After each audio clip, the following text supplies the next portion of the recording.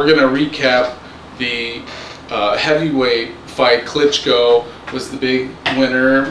Not big winner. I mean, Chagaev was just no surprise. Another notch on the belt, and another boring fight. Another technical fight. We thought that there might be some sort of catch. We were hoping, you know, in the beginning, and Klitschko, his chin may come to haunt him, but it did.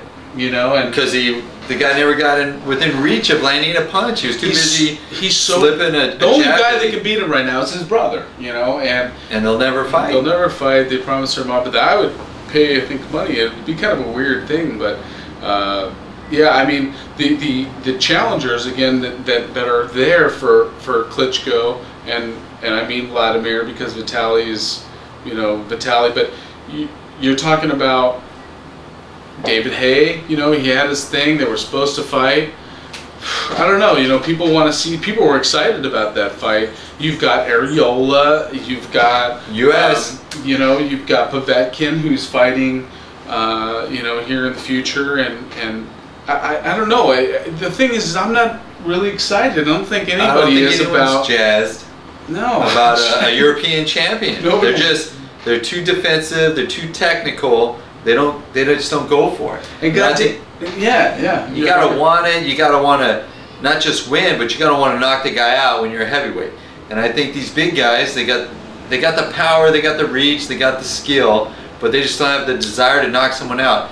Now when you get to like a U.S. guy, you know, Chris Arreola, he's kind of like a guy that he wants to get in there and he wants to hurt you and he wants to knock you out. He's not looking to score points. He's not looking to take you into deep waters in the 9th and 10th rounds. He's looking to put you down and put you under as soon as possible. And I think that's exciting. I think that's why we need a U.S. heavyweight champion, because Europeans just don't do it. Or at least some contenders. Yeah, I mean, you know, and I think if you see some other Europeans out there, you know, Chagaev, when he was a champion, he was Povetkin, Povetkin, and you know, it's like, but yeah, let's bring it back home, baby, and you know, again, we're putting our you know, our words out on the line.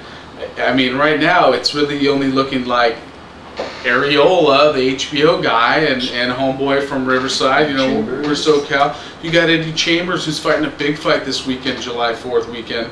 Against Povetkin. He's humongous, and he's up there, and maybe not as tested as some of the other European guys, but Chambers is a pro, and I think he's 27. Kevin Johnson is a guy back east who, you know, not really exciting style, and Eddie Chambers' style isn't really exciting either. So really, but they're U.S., so you gotta go for them, you know. But really, who's gonna be the guy that comes through and does it? Who's the great American heavyweight hope?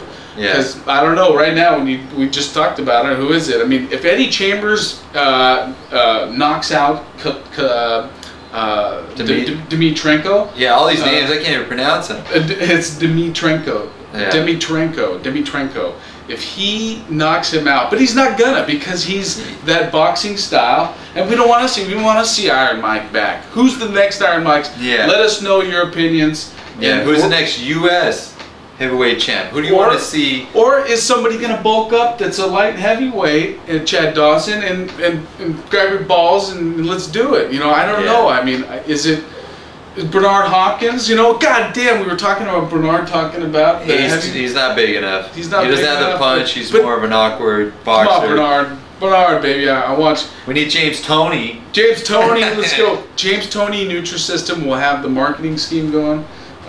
Hey, listen, let us know what you think. Definitely chime in and let us know who you think the next U.S. contender is going to be. Who do you think has a chance at beating Klitschko? You know, the guy right now I think is probably going to maybe get some attention is either Valuev or Povetkin.